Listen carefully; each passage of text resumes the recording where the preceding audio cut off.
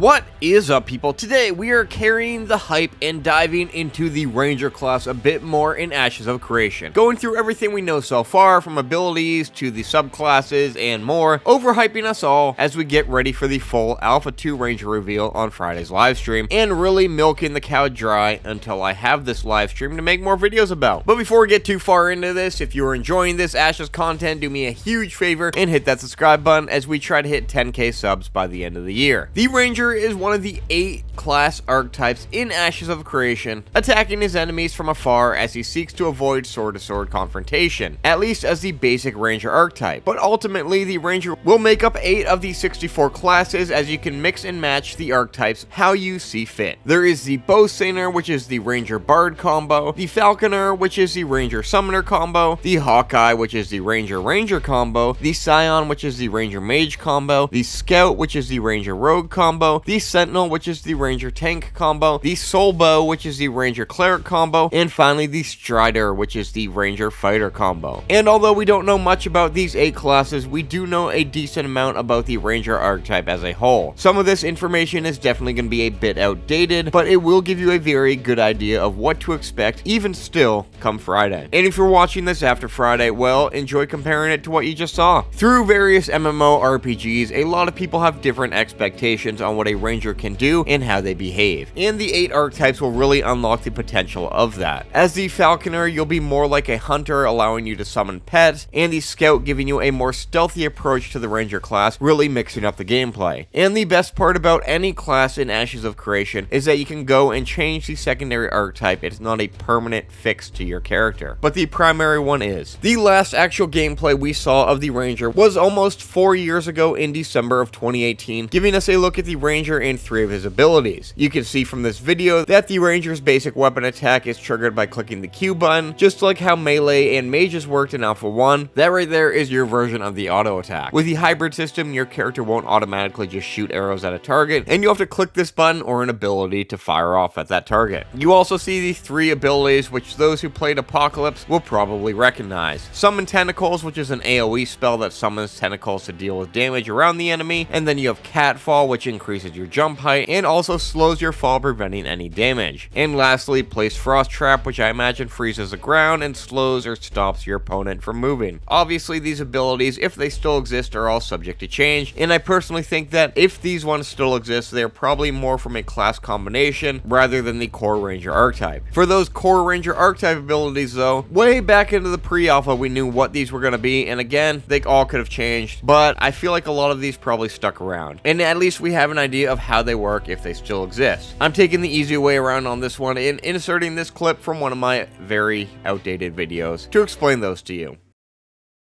Bow's combo. Target an enemy with your bow to strike with 2 arrows, dealing damage and powering up your focus. Flame line. Shoot an arrow that leaves behind a trail of flames. So if you're on the other end of this shot, don't stand in the fire, you noob. Fleeting shot. Retreating shot that rolls backwards and does damage. Here's what it looks like in New World, but it'll be different in Ashes of Creation because it's a different game. Hail of Arrows. Use this skill to summon a template and launch multiple arrows within the template. Again, cue New World spell for visual.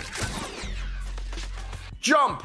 No, the ability doesn't just allow you to jump, and I feel like it shouldn't be named Jump, because everybody can do that. But it allows you to dash with a cooldown. But is dashing different from sprinting? I don't really know. You probably don't really know. Only Stephen Sharif really knows. But we will have to wait and find out. Knockback shot. Knock a target back at X distance. Marked arrow. Target an enemy to use this skill, causing the enemy to take additional physical damage and probably mental damage when you roast him out of the field and steal all his hard-earned resources that he's been mining for days and just needed to make it back to that settlement, but you just grabbed him with your marked arrow target when he was just minutes away. That poor soul. Power shot. This skill charged up a shot that fires forward in a line, dealing damage to all it touches. Slice. A cone melee attack because you don't always have a bow, but sometimes you might have a knife. Snare. Foot pin. Roots target in place, and it gives you more time to aim when you're bad at action combat. Sniper Eye. Summon a zone around you. While you're in the zone, you deal 200% more damage for all attacks.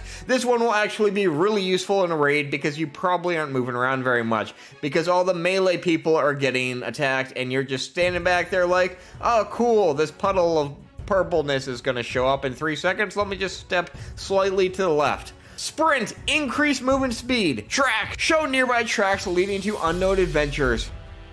If we end up seeing the whole class kit this Friday, then we'll get a pretty good idea of how the rest of this stands and what is outdated and what made the Alpha 2 cut. There are also multiple ranged weapons in the game that the Ranger could take advantage of. There are no class restriction behind weapons, so he could really use anything, but you can bet the bow and the crossbow will make the most sense for this class. There are also orbs, spellbooks, and wands for ranged weapons, but you should probably save those for the mages of the world. For those of you hoping for guns, well, there is no gunpowder type weapons in Vera, but Ashes of Creation Apocalypse did have what was called the Potion Launcher. This was a short-range magical weapon that shot potions at opponents that would explode on impact, but unfortunately, last we knew, it was not yet decided if these weapons would make it into the MMO, but I think they'd be a pretty cool weapon for the Ranger to utilize. One of the things about the Ranger, which I hope changes, is that last we heard, ranged weapons had a minimum distance they could use for an attack, which when a class is solely based off ranged combat, I really don't like this idea. So hopefully this has changed, because it has been a while since we've heard any update on this, but I do want to see the Ranger be able to move around on the battlefield and shoot arrows from wherever they are standing using traps and knockbacks to really bridge the distance. I also don't want ammo. I feel like the community is probably torn on this, because some people like having to craft ammo, but using a class that requires ammo already sets them back from the other classes that don't spend money or craft it. Although I do like New World's approach where if you don't have ammo you can still use the weapon, it just does less damage. I think that's a cool take on it as well, but it still kind of sets the class back from the rest of the ones that don't need ammo. What are you hoping to see from the Ranger reveal? Drop a comment down below, and if you're new to Ashes of Creation and have yet to create an account, feel free to use my referral link in the description below, where you can jump in on the forum, spend all your money on cosmetics, or just hang around and wait for the day that you can finally play Ashes. Otherwise, be sure to click that subscribe button, hit that thumbs up, turn on the bell for notifications, and stay tuned for a lot more to come.